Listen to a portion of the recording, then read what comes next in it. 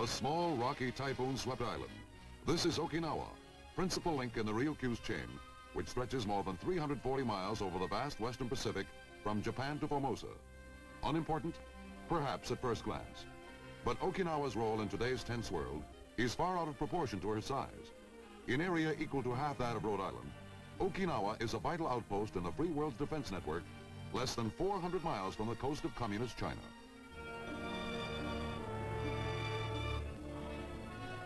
But Okinawa has not always played the important world role it plays today.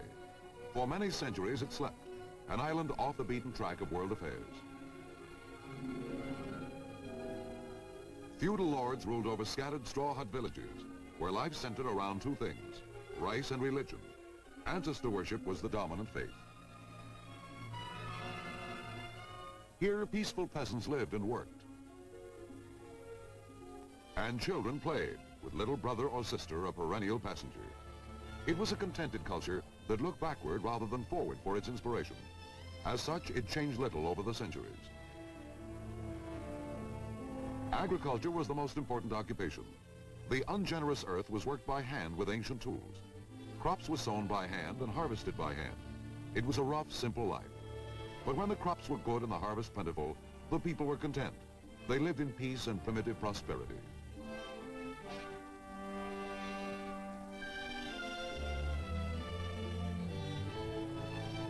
The harvest occupied everyone. It was the women's work to separate the grain from the chaff. It took strenuous shaking to sift the rice kernels through a straw sieve, a method as old as farming itself.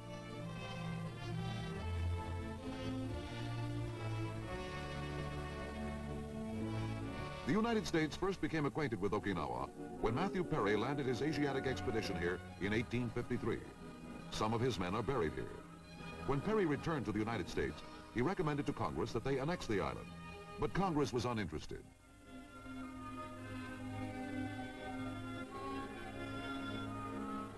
It was not until 1871 that anyone expressed further interest in the primitive little island. At that time, Japan incorporated it into her empire. The Japanese gave Okinawa their language and introduced the natives to the more advanced Japanese culture. The dance in particular became important, and the Okinawans, always an easygoing, friendly people, took pleasure in many celebrations featuring the highly stylized Oriental dance.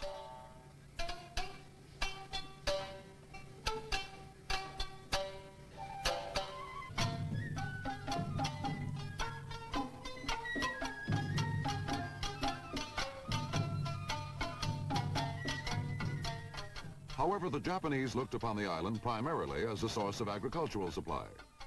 And so life in Okinawa changed very little over the years until the outbreak of World War II.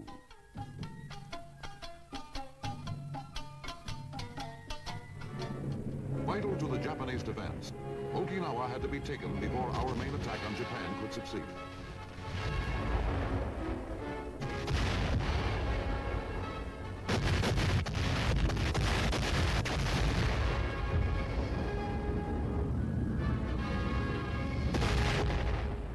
After the most tremendous naval and air pounding of the Pacific War, American troops landed on Okinawa. It was Easter Sunday, 1945.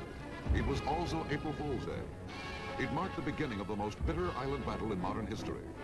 The Japanese defense turned out to be desperate. This was their last outpost, their last chance to blunt the American blow on Japan itself. They fought with fanatical fury.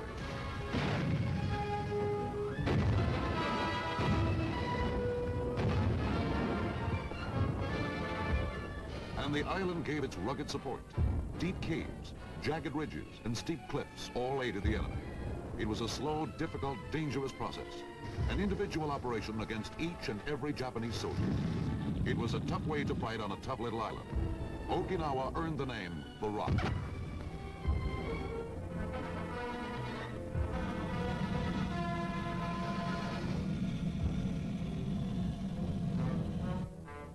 Six whole divisions took 5 full months to wrest Okinawa from Japanese control. The few prisoners taken attested to the fury of the battle. When it was finally all over, there wasn't much left standing on Okinawa.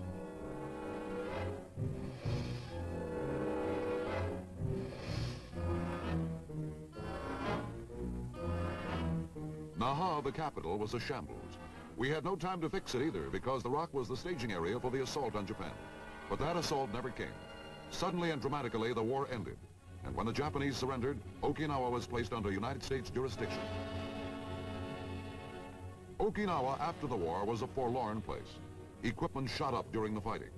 And equipment piled up for the invasion of Japan lay around to rot and rust away. The rock was forgotten.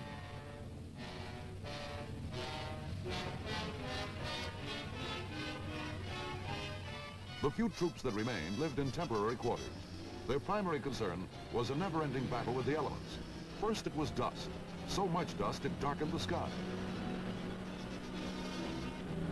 Then there were the typhoons. Sweeping in off the ocean, they lashed the little island with their fury, leaving behind a path of wrecked buildings and equipment.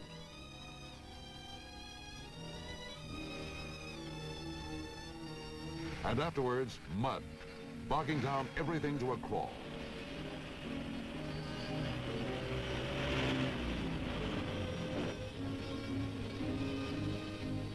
Then, in 1949, the Chinese mainland fell to the communists, and suddenly, almost overnight, the situation changed. In 1950, South Korea was invaded. Okinawa once again became strategically important. Equipment was rushed in. New facilities had to be built. New runways, new roads, and new buildings. We had to make Okinawa strong.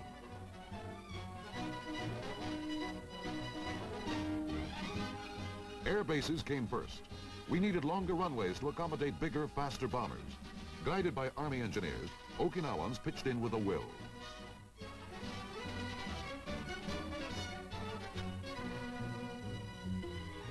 Heavy equipment was brought in, and men who had never even seen steamrollers were taught to operate them. Concrete and steel and human sweat gave us a first-class airbase in operation in time to support the Korean War. Day after day, plane after plane, the B-29s roared up from their Okinawan bases. Out over the Yellow Sea, 1,000 miles on missions over North Korea to blast strongholds held by the communist enemy.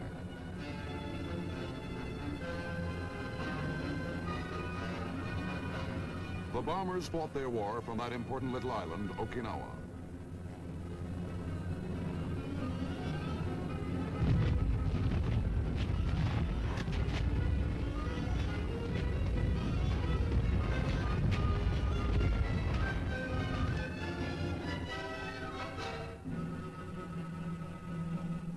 But the air bases were only the beginning. If Okinawa was going to be our primary military establishment in the Far East, a great many other things had to be accomplished too.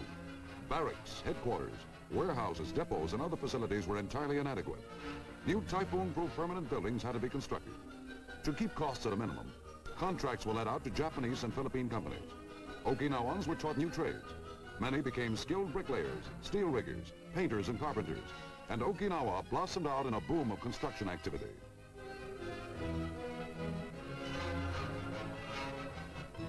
Along with the purely military construction went the development of dependence housing. Attractive suburban areas were laid out and trim modern homes constructed. Now American kids play happily among the smart new homes of the servicemen's families. If a soldier's wife runs short of soap or breakfast cereal, there are modern American-style supermarkets with complete stocks of the same merchandise you might expect to find back home. There's even somebody to help with the grocery cart. The Interfaith Chapel, recently erected at Sukiran, is a handsome example of the clean modern lines to be seen in Okinawa's new construction. New 2- and 3-story army barracks are complete units in themselves, with troop quarters, administration offices, supply rooms, armory, and mess hall, all under one typhoon-proof roof. The new construction on Okinawa has extended to every area of activity. University buildings, hospitals, theaters, public buildings, and sports facilities all have been built to serve Americans and Okinawans alike.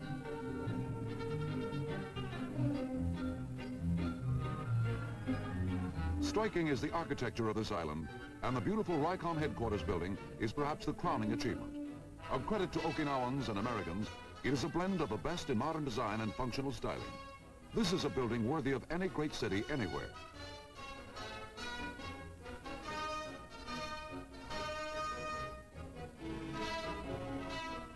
To tie in the numerous facilities spread out over the island, a modern communication and transportation system had to be constructed.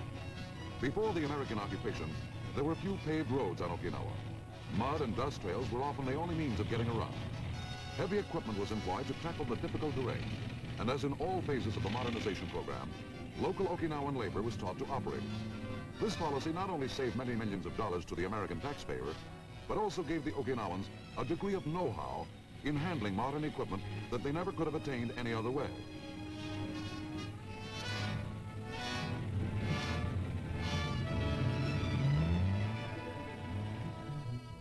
And so together we built a modern highway system. Crisscrossing the island, it serves every important military installation as well as numerous native cities and villages. All the construction on the island so far has amounted to about as big a job as building a city the size of Indianapolis from scratch, all in a few years' time. But for the troops on Okinawa, it has not been simply a question of building a base. They must stay in the peak of condition. A field problem may last the night or begin before the sun is fully up. Men attached to the Army's Special Forces load their equipment aboard the submarine Tilefish for an underwater demolition exercise at a nearby island. Soldiers in these units are trained in a variety of combat skills which particularly qualify them for specialized and often hazardous duty. They are typical of the versatile military strength on Okinawa, which also includes large air and naval forces, as well as the 3rd Marine Division. This practice mission calls for a pre-dawn landing on a training beach by swimmers from Tilefish. The men are carefully briefed before the submarine departs.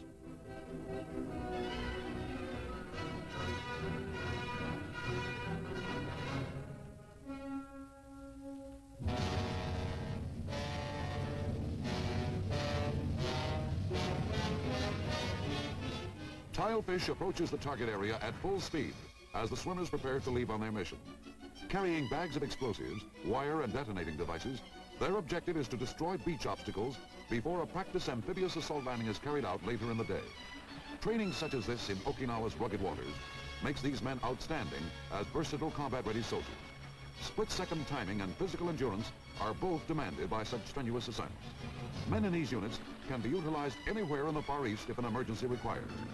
Into the water and into the beach, with only the fish for company.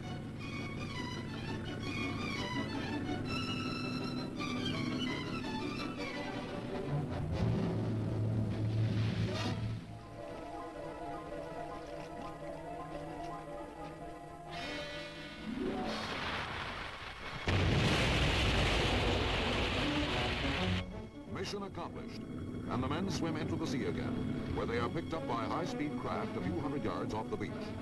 In combat, these men would help to clear the beaches of barriers which would normally impede infantry and vehicles making an amphibious landing.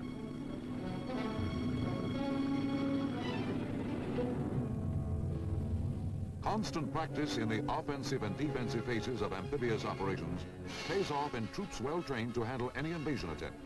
Remembering the tremendous cost of taking the island from the Japanese, we want to make it impractical for any aggressor to attempt attack. To exploit Okinawa's strategic location, major commands were moved here a few years ago from Japan. This has created a fluid force poised to move anywhere at a moment's notice. The defense of the island, then, is a primary concern. Tactical training never stops.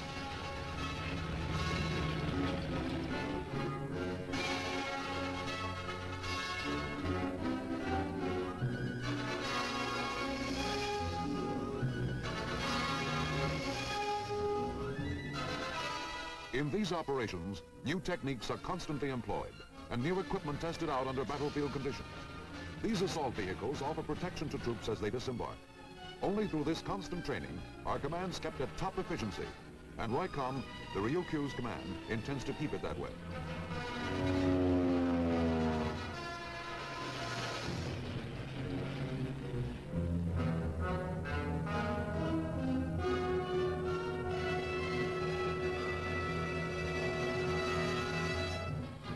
But what about the troops that are arriving on Okinawa today? What do they find on this, our most important military base in the Far East? Personnel assigned to Okinawa today will find a modern community, in most respects very similar to many communities in America. They will find a place where they can settle their families and live as Americans and good neighbors in this Okinawan community.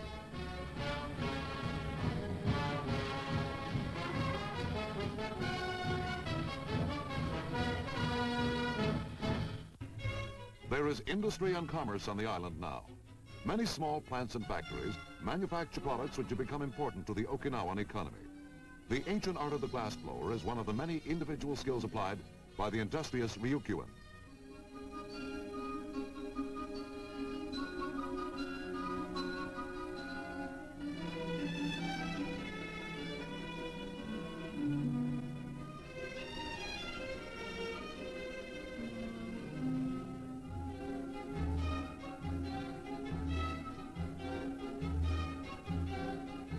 Products from these small industries are used locally and for export to Japan. Many lovely shapes and designs, both decorative and functional, emerge from the production line in this tiny factory. Restaurants like the famous Tea House of the August Moon are a booming business. The movies have become popular with both American and Japanese products shown. Today there is a native press, and outside the news building, Okinawans keep up with the latest world events. Democratic ideas have found hospitable soil in Okinawa, and citizens now elect their own legislature as well as most local officials. Here, Mr. Jugo Toma is installed in Okinawa's highest office, that of Chief Executive, while high-ranking Okinawans and Americans look on. There is a blending of the new and the old here, of the East and the West. Some sections of the island are reminiscent of any Oriental community with crowded streets and bustling commercial activities.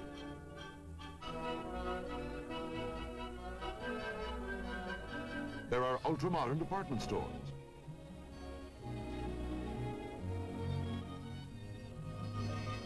And here, halfway around the world from home, can be found all the products necessary to satisfy the wants of the American family.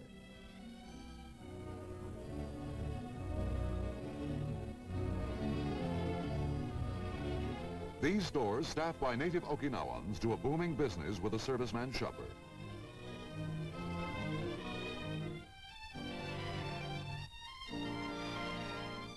On Okinawa, there are many enlisted men's and officers' clubs.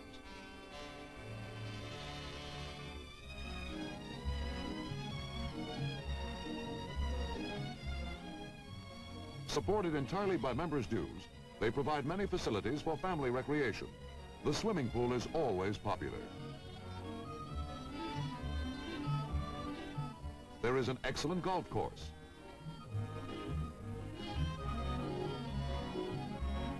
Volleyball courts, and tennis. Here too can be found the extended pleasures of a summer vacation. Okinawa abounds in lovely beaches, and on this semi-tropic island, the swimming is good from March to November. Everybody takes advantage of the water.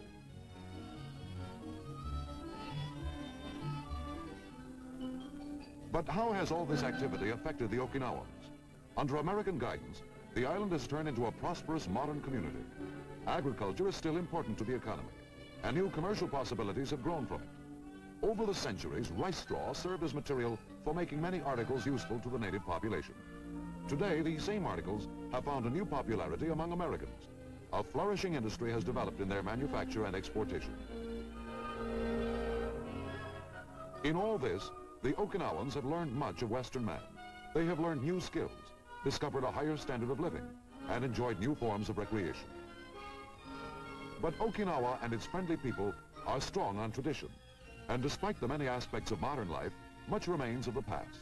The family is still the most important unit in Okinawan society, and ancestor worship is still the dominant religion. Here, a modern family worships at the tomb of its predecessors. Here, past glories are perhaps remembered, venerable personages honored, gifts given, and prayers respectfully offered for the well-being of past and present generations.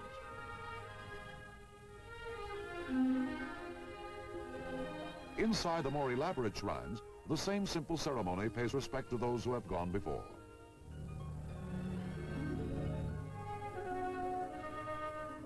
Since the American occupation of the island, the education of young Okinawans has been a project of primary importance. Consequently, more and better schools, including a university, have been constructed. When moving day arrives, the kids pitch in with a will. They are proud of their new school. Perhaps they do not realize it yet, but it will give them new opportunities. From these children will come the leaders of tomorrow, for democratic government is already a reality on Okinawa.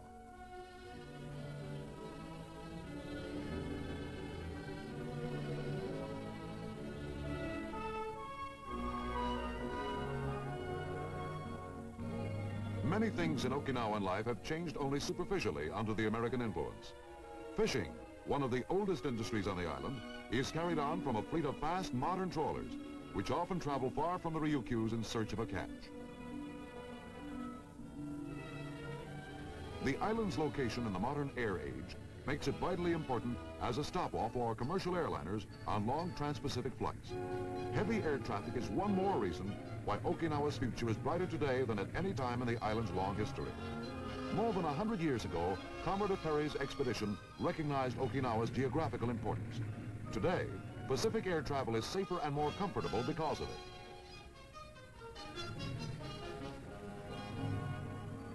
And so Okinawa is a land of contrast. Leading a modern life with hope in the future, her people still find time for the traditional pleasures and celebrations. Every year, the fishermen hold a rowing race where the skills of individual crews are pitted against each other.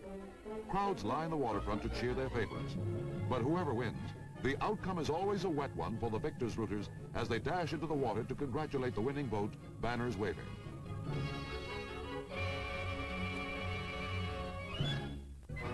Like all people everywhere, the Okinawans love a parade. The 100th anniversary of Commodore Perry's visit offers both Okinawans and Americans a chance to celebrate. School is let out for the day, and thousands of kids parade through the streets of Naha, waving the flags of both Okinawa and the United States. Craftsmen of both nationalities test their skill in making colorful floats to dramatize the event.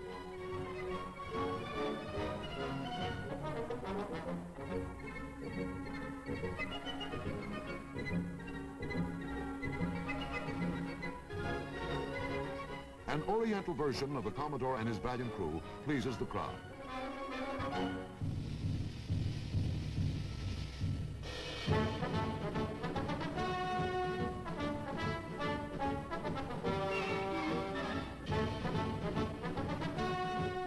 And so 100 years after Perry's visit, Okinawa's strategic location, duly noted by the Commodore, today makes the island one of our most important military assets in the Far East. Following the carnival of floats, there is a traditional sport. Youngsters compete in balancing the gay ceremonial banners high in the air, which takes a lot of skill and timing.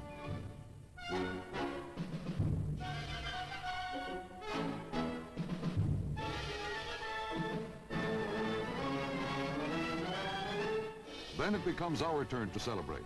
And in a similar way, the Army puts on its traditional show, the military parade. Its precision is a contrast to the carefree Okinawan spectacle, and also a reminder of Far Eastern tensions. For in this area of the world, where totalitarian aggression is a constant threat, islands of freedom like Okinawa must be kept inviolate. Under our guidance, Okinawa has progressed markedly and gained much. But no matter how much we do for the island and its friendly people, we will have received much more in return. For as President Eisenhower has stated, Okinawa Island is now regarded as a major defense bastion in the Far East, officially known to the public as America's keystone of the Pacific.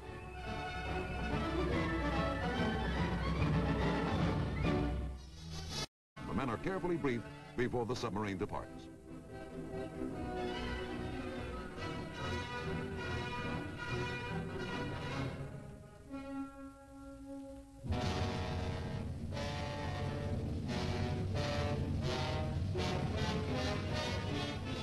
Tilefish approaches the target area at full speed as the swimmers prepare to leave on their mission. Carrying bags of explosives, wire and detonating devices, their objective is to destroy beach obstacles before a practice amphibious assault landing is carried out later in the day. Training such as this in Okinawa's rugged waters makes these men outstanding as versatile combat-ready soldiers. Split-second timing and physical endurance are both demanded by such strenuous assignments. Men in these units can be utilized anywhere in the Far East if an emergency requires. Into the water and into the beach, with only the fish for company.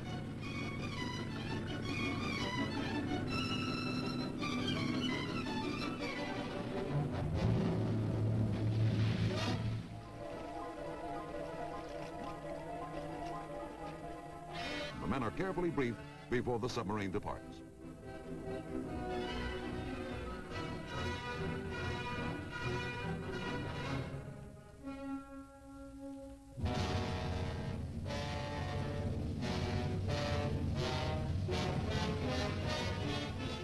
Tilefish approaches the target area at full speed as the swimmers prepare to leave on their mission. Carrying bags of explosives, wire and detonating devices, their objective is to destroy beach obstacles before a practice amphibious assault landing is carried out later in the day. Training such as this in Okinawa's rugged waters makes these men outstanding as versatile combat-ready soldiers. Split-second timing and physical endurance are both demanded by such strenuous assignments. Men in these units can be utilized anywhere in the Far East if an emergency requires. Into the water and into the beach, with only the fish for company.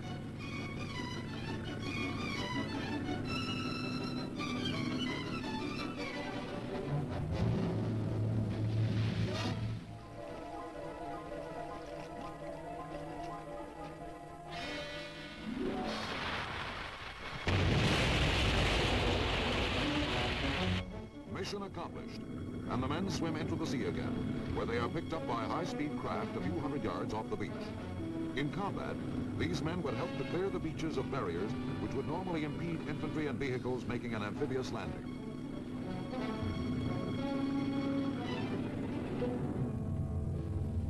Constant practice in the offensive and defensive phases of amphibious operations pays off in troops well trained to handle any invasion attempt.